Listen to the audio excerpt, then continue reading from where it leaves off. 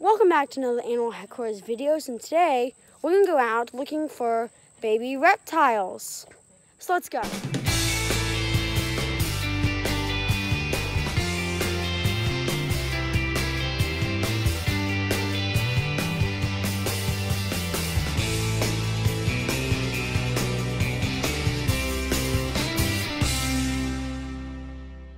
So today we're out here in the woods, and I was looking for little lizards, baby lizards that just hatched this year.